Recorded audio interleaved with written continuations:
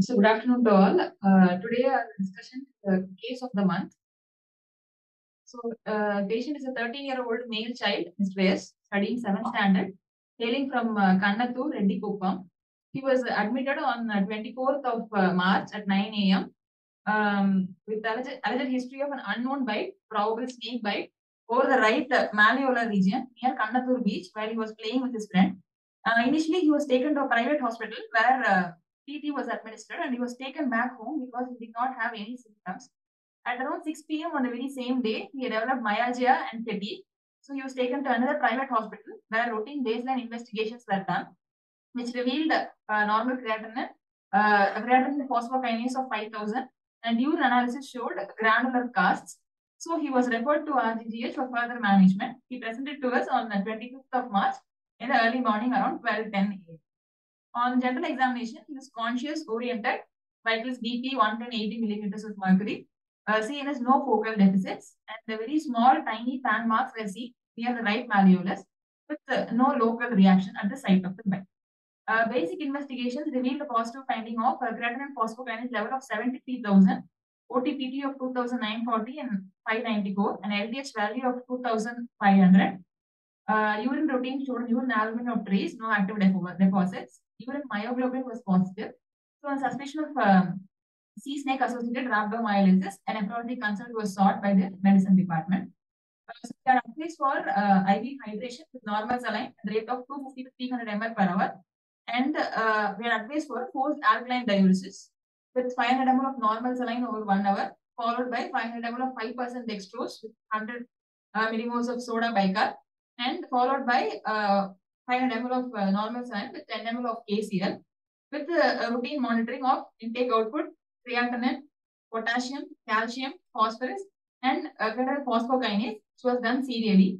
A total of 11 cycles of post-alkaline diuresis was given to the patient. So this was a spectrum of the investigations serially done. So from the initial creatine phosphokinase of around 70,000, the progressive decrease in the creatine phosphokinase 5,000, 19,000, 11,000, 4,000, and towards the end, before discharge, it was around 200. Serially, OTPP, LDH, calcium, phosphorus were also monitored. His creatinine remained in the baseline of around 0.4 to 0.5. He was discharged in a stable condition after 11 cycles of PAT with discharge value of 0.5, creatinine phosphokinase of 241, OTPT of 60/90, and LDH of 160. His stay during the hospital was uneventful, discharged in a stable condition. So this was a case of sea snake associated rhabdomyolysis treated with IV hydration and forced alkaline diuresis. So moving on to the discussion. So sea snakes, there are around 57 species and 2 subfamilies of sea snakes. Sea snakes generally are not very aggressive. They tend to be very dormant, and usually whenever they are startled or surprised, only then does a bite occur. So most common conditions in which bite occurs is when the fishermen try to remove the snake from the fishing net, and the bites are also very inconspicuous because they have very tiny fangs.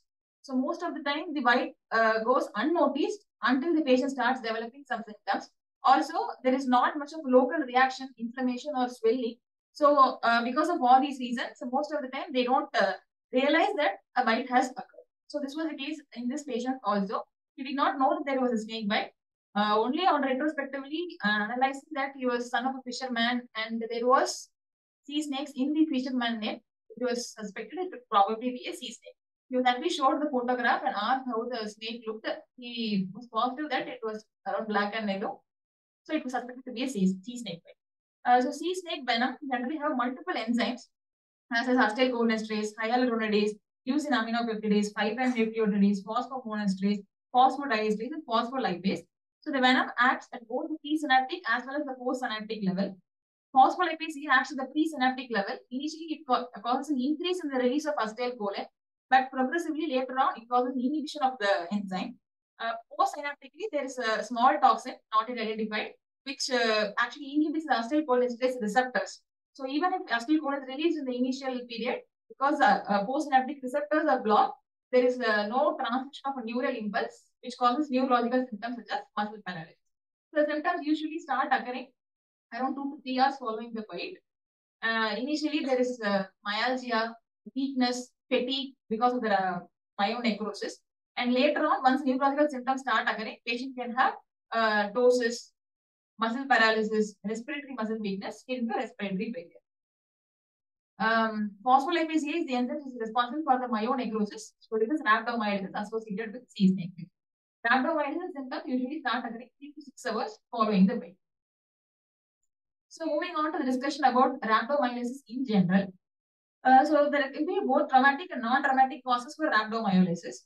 In the traumatic causes, usually it is road traffic accidents with multiple injuries, crush injuries, or it can be associated with vascular or orthopedic procedures which involve prolonged immobilization of the limb or application of a tourniquet which can cause vascular occlusion and myonecrosis. And patients who have certain neurological disorders or prolonged immobilization or coma can also develop traumatic or compressive rhabdomyolysis. Compartment syndrome can be both the cause as well as the consequence of rhabdomyolysis. So whenever there is a trauma in a closed compartment, when the intracompartmental pressure increases, can occlude the vascular supply to the muscle and can produce compartment syndrome. Also, high voltage electrical injuries such as lightning can also be associated with rhabdomyolysis. In the non-traumatic causes, they can be classified as exertional or non-exertional. Following an exertional rhabdomyolysis, it can occur either in a normal muscle or in an abnormal muscle. When the muscle is normal, it usually occurs in the case of an extreme unaccustomed exertion, especially when it occurs in an environment with severe heat, with excessive sweating. It can also occur in patients with sickle cell trait and following seizures, especially status epilepticus.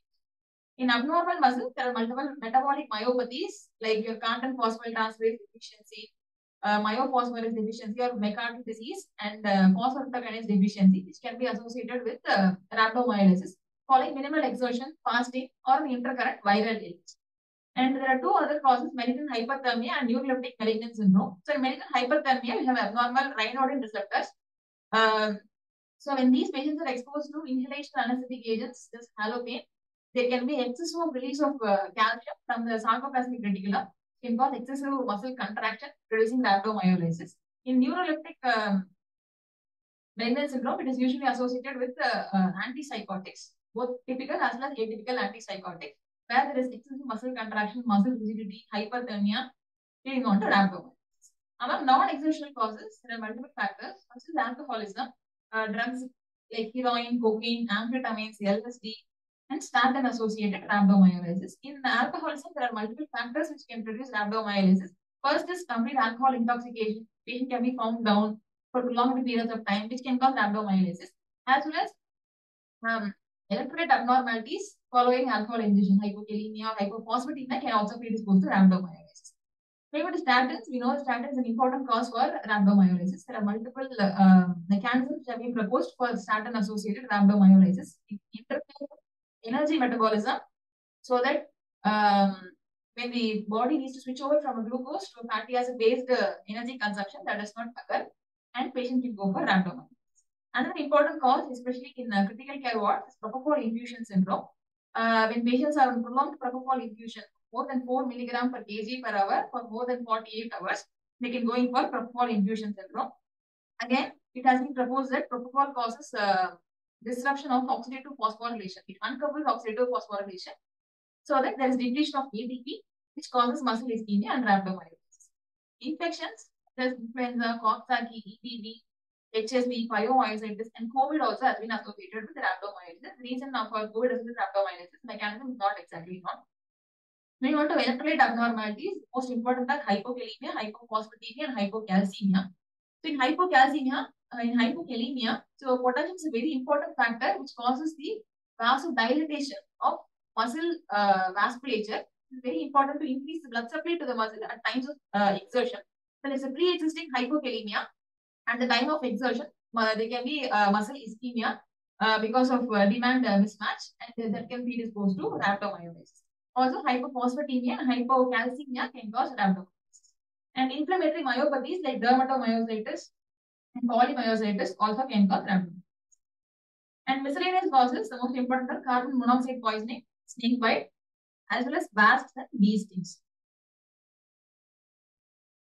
So when a patient develops rhabdomyolysis, initial symptoms will be muscle pain, myalgia, weakness, and patient can sometimes complain of a a dark urine or a cola colored urine. So these symptoms usually start occurring 3 to 6 hours following the inciting event. So the workup or the basic investigations need to be done are baseline investigation. The most important investigation will be a creatinine phosphokinase level. So creatinine kinase is released from the damaged muscle. So it starts increasing around 3 to 6 hours when the symptoms start occurring, but not all patients with creatinine kinase elevation can have myoglobinuria. So the thing here is creatinine kinase, the peak level of creatinine kinase does not have any correlation with the development of AKI or the severity of AKI. Previously, they were trying to measure serum myoglobin level for rhabdomyolysis, but it is a very insensitive measure because it has a very unpredictable and erratic clearance from the serum, and so the myoglobin level can even be normal when the patient is having severe rhabdomyolysis. Next is transaminases like SGOT and NGPT can also be increased because they are also found in muscle. And next is myoglobinuria. So not all patients with rhabdomyolysis will have myoglobinuria. This is because whenever myoglobin is released, it is initially taken up by the proximal convoluted tubules and it is metabolized. So only when a renal threshold of 0.5 to 1.5 milligram per deciliter is exceeded, does it start appearing in the urine. For it to produce a discoloration of urine and to produce a dark colored urine, the serum concentration has to be more than 100 milligram per deciliter. So even patients with rhabdomyolysis, the creatinine kinase elevation can still have a normal or a negative urine myoglobin. The other complications of rhabdomyolysis is electrolyte abnormalities. The most important thing which occurs initially is severe hypovolemia. So the reason for this hypovolemia is when the muscle is damaged, myoglobin is released. Myoglobin itself can directly cause endothelial injury and cause vascular leakage. Plus, when the muscle is damaged, there is excessive third space fluid loss. Fluid starts accumulating within the damaged muscle, and this can cause severe hypovolemia. Next is electrolyte abnormalities. So most important are hyperkalemia. So we know intracellular potassium level is very high. So when the muscle starts rising, there is hyperkalemia. There is also hyperphosphatemia. So when this hyperphosphatemia starts combining with serum calcium level, so the calcium phosphate deposits can get deposited in the necrotic muscle, which can produce a hypocalcemia. So the other reason for hypocalcemia is hyperphosphatemia decreases your active form of vitamin D. So this can also cause a decreased level of calcium. On the whole, initially there is a period of hypocalcemia and rhabdomyolysis. But the thing to be remembered most is during the recovery time of rhabdomyolysis, there is rebound hypercalcemia. It's very unique to rhabdomyolysis induced AKI. So this hypercalcemia at the recovery stage is because one is because of the release of calcium back from the muscle, which was earlier deposited. Second is when the hyperphosphatemia starts correcting, the calcium level starts going back, and that can also cause a rebound hypercalcemia. So this is very important because during management, you don't treat all hypocalcemia just based on the values. Only when it is symptomatic, you try to correct the calcium. Next is there is also hyperuricemia, and this is because of the release of purines which are converted to uric acid and a high unget metabolic acid. Like I said, compartment syndrome can be both the cause as well as the consequence of rhabdomyolysis. So when a muscle starts slicing and it is within a closed compartment, so the swelling of the muscle due to third space fluid loss can also compromise your vasculature, lead to compartment syndrome, which can further worsen your rhabdomyolysis. Next is when the muscle starts slicing, there will be release of intracellular thromboplastin and other prothrombotic factors, which can lead to disseminated intravascular coagulation. So whenever you suspect the patient could have a metabolic myopathy, is whenever the patient has recurrent episodes of rhabdomyolysis, especially with minimal exertion during times of fasting or intercurrent viral illness, or the patient since childhood has exercise intolerance with recurrent rhabdomyolysis associated with pigmenturia, and also when there is a very strong family. So moving on to our area of interest, which is acute kidney injury. Also, the other thing is in urine analysis, generally you find pigmented granular casts, and the fractionation of sodium generally tends to be less than 1%, indicating that it is the preglomerular vasoconstriction which is a more important factor rather than acute tubular necrosis. We'll be seeing about the chart. So, so whenever you have a patient with a red or a brown urine, first thing you do is centrifuge the urine. So when the sediment is red, it means that it is a hematuria. When the supernatant is red, it has to be either hemoglobin, myoglobin, or due to some other causes which can cause discoloration of the urine. So you proceed with the dipstick heme test. The dipstick heme test is positive. It is either hemoglobin or myoglobin, which can be differentiated based on the color of the plasma. If the color of the plasma is red, it is hemoglobin urea. If it is clear, it is myoglobin. And initially, if the dipstick heme itself is negative, it can be due to other causes which can cause discoloration of the urine, the consumption of beetroot and drugs like phenazopyrin, rifampicin, phenytoin, or porphyrin. So moving on to how rhabdomyolysis causes AK. So the first thing is your muscle starts lysing. So normally the membrane stability of any organ or tissue or cell is maintained by the pumps which are there in the membrane. So whenever the sarcolemmal sheath is damaged, your normal pumps which are there in the membrane will stop functioning. So your sodium potassium ATPase pump stops functioning. So sodium starts accumulating within the muscle cell. So this will activate your sodium calcium exchange. So trying to push the sodium out of the muscle. In turn, it will take calcium inside. So calcium starts accumulating within the muscle. But your calcium ATPase pump, in order to push the calcium back outside, needs ATP. But there will be ATP depletion once your muscle starts lysing.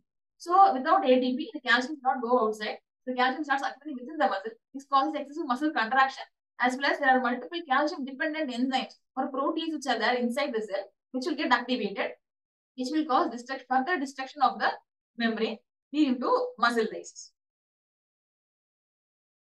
The next is, as I said, your hypovolemia. So whenever myoglobin is released from the muscle, it can cause direct increased vascular permeability, causing interstitial edema and hypovolemia. Also, there have been certain animal studies which have showed that there is an imbalance between the vasoconstrictors and vasodilators. There is excess of endothelin, thromboxane A2, tumor necrosis factor alpha, whereas there is a deficiency of nitric oxide, so which tips the balance towards more of vasoconstrictors. So all these things will stimulate your renin-angiotensin aldosterone system, your sympathetic nervous system, as well as vasopressin, all of which will cause renal vasoconstriction, further worsening your renal ischemia. So the next mechanism is direct toxicity by myoglobin. So whenever myoglobin is released, it's actually freely filterable substance, be filtered by the glomerulus, and it is normally metabolized by the proximal convolutive cells. So it will be taken up into the proximal convolutive cell by a transporter complex, which has three components: tubulin, megalin, as well as amnionis. So through this, your myoglobin moiety or heme moiety will go inside the proximal convolutive cells. So once it enters into the cell, there are multiple mechanisms which will either metabolize or store the heme moiety component of the myoglobin. So either your Fe2 plus, which is part of the heme moiety, can convert to Fe3 plus and get stored in the cell, or there is also some amount of free radicals or hydroxyl radical ion production through the Fenton's reaction. This is also normally scavenged by your intracellular antioxidant mechanisms. But whenever there is excess of myoglobin is released, as in the case of rhabdomyolysis, what happens is this this normally should be converted by heme oxidase 1 enzyme to carbon monoxide, biliverdin, as well as iron. And this iron can get stored. So all these novel protective mechanisms will get overwhelmed. Heme oxidase cannot convert all the heme that is coming inside to innocuous products. Next is there will be more amount of Fe2 plus production. It will not be stored as Fe3 plus or ferritin. Also, normal antioxidant mechanisms will be overwhelmed. So all this causes production of hydroxyl radicals and reactive oxygen species, which is redox cycling, and this can cause either direct cell injury as well as it can cause peroxidation of the lipid membrane, cell membrane. So all this causes further renal tubular cell damage. So this all occurs in the proximal convolutive. The other area of injury by myoglobin is in the distal tube. So when myoglobin passes through the thick ascending loop of ND, it can combine with Tom phosphoprotein and it can form casts and it can precipitate it, which can cause tubular obstruction downstream in the distal tube. So there are two major sites of injury. One is in the proximal convolutive tube, the other one is in the distal tube. So these Tom phosphoprotein precipitates generally tend to occur in an acidic pH. So this is pH dependent precipitation in the distal tube, causing tubular obstruction, and that is also one mechanism for renal injury in rhabdomyolysis. So whenever we see a patient with rhabdomyolysis, so these are the steps for prevention as well as the treatment. Initially, assess the volume status of the patient and the urine output. Measure serum creatinine kinase level, and you have to monitor creatinine, potassium, sodium, calcium, phosphorus, uric acid, and alkaline. So you start initiating volume repletion with normal saline at the rate of around 400 ml per hour. It can vary from 200 to 1000 ml per hour depending upon the severity of the abdomen. You tend to target the urine output of 3 ml per kg body weight per hour, around 200 to 300 ml per hour. As I already said, you correct the hypocalcemia only if it is symptomatic, either it's tetanic or seizures, or if there is severe hypokalemia, because the hypocalcemia can worsen the arrhythmogenic effects of hypercalcemia on the cardiac. Next is the addition of sodium bicarbonate, where your alkaline diuresis comes in. So, what is the role of alkalinizing the urine is, there are, as I already said, the precipitation of myoglobin casts speech dependent process. So when you add sodium bicarbonate and try to alkalinize the urine, first thing is you prevent the precipitation of further myoglobin casts. Second is alkalinization of urine has been shown to inhibit the redox cycling of iron, so that the reactive oxygen species induced proximal tubular damage can be brought under control. So the post-alkaline diuresis protocol we use here is 500 ml of normal saline over 1 hour, followed by 500 ml of 5% dextro, 100 millimoles of bicarbonate over 1 hour, followed by 500 ml of NS with 10 ml of EZ. So in NEGM, most of the articles, the protocol advised is actually 1 liter of saline alternated with 1 liter of 5% dextrose with 100 millimoles of bicarbonate. So you generally tend to target a urine pH of at least 6.5. If the urine pH is less than 6.5, you can continue fat. In rhabdomyolysis, the other thing to be monitored is your, apart from electrolyte, is your serum CPK level. So it is generally advised that you can stop post-alkaline diuresis once your pH crosses 6.5 or patient develops symptomatic hypocalcemia, because when you give bicarbonate, your ionized calcium further decreases and patient can go for symptomatic hypocalcemia, or your CPK level is less than 5%. Next is, there have been studies which have tried using mannitol as an osmotic diuretic to prevent AKI in patients with rhabdomyolysis. So the role of mannitol here is, first, in osmotic diuresis, it increases the urine flow rate, so there is less contact time for myoglobin, the proximal control diffuse cell, and decreasing the renal tubular damage. Next is, there is an osmotic agent, so to create a gradient between the muscle and the vasculature, so that the third space fluid loss which occurred into the muscle, the water will start moving back into the vasculature. That is the second mechanism. Third mechanism is mannitol itself is a free radical scavenger. But when you give mannitol, you are supposed to monitor the plasma osmolality, the osmolar gap, as well as whether the patient is diuresic. Whenever the osmolar gap crosses 55 milliosmoles per kg, or patient is not diuresic, urine output is less than 20 ml per hour, you have to stop mannitol and continue only normal signs with sodium. Also, when you give soda bicarb, if the urine pH does not rise by 4 to 6 hours, does not cross 6.5, it is better to stop that and continue with only normal. Make sure that you maintain a proper volume depletion until your myoglobin is cleared, both by measuring the urine myoglobin, clear urine, as well as by dipstick testing for heat. So whenever patient has hyperkalemia, the normal usual mechanism for combating hyperkalemia can be tried in the initial phase, where you give calcium gluconate, insulin with dextrose. Those can be tried, but once the hyperkalemia becomes resistant or patient starts becoming olivuric or anuric, you tend to go for renal replacement therapy. In renal replacement therapy, conventional hemodialysis simply does not remove myoglobin to such an extent. So mostly continuous venovenous hemofiltration or hemodiafiltration is preferred, because myoglobin size can be removed to some extent through CRRT procedures. But we have to use a high flux dialyzer with high ultrafiltration to have a good clearance. So this is actually a validated scoring system called the McMahon scoring system, which is used to assess patients who have rhabdomyolysis, who have a risk of developing RRT requiring AKI. So here the parameters which are studied are age, sex, and the cause of the rhabdomyolysis, and baseline parameters of creatinine, calcium, creatine phosphokinase, bicarbonate, and phosphate. So whenever the score is more than 6, there is 52% chance of the patient going in for an RRT requiring AKI. So the new area of mechanism of AKI in rhabdomyolysis is immune mechanism. So they have done multiple animal studies in rat by injecting glycerol and producing rhabdomyolysis, and studied the possible role for immune mechanisms for both the mechanism as well as possible therapeutic targets for you to prevent AKI before it starts appearing. So the most two important cells have been studied are, one is a neutrophil, the other one is a macrophage. So whenever there is rhabdomyolysis, the intramuscular substances which are released both from the muscle as well as from the renal injury tubular epithelial cells, both of them can act as immunogenic damage associated molecular patterns, and this can stimulate your immune system. So the immune system gets activated it will activate the resident macrophages as well as the neutrophil to release multiple cytokines which can cause cell damage.